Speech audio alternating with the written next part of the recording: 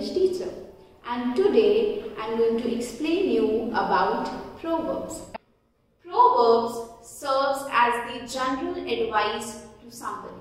These are the common sayings which people adapt. So let us learn and understand some common proverbs.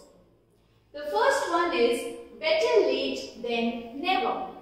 If you are promising something to somebody, if you are doing something, it is better rather than not doing anything at all. The second one is call a spade a spade. This is basically related to when you are being honest, when you are being truthful and you are not manipulating or polishing the fact, then you are calling a spade a spade. That means you are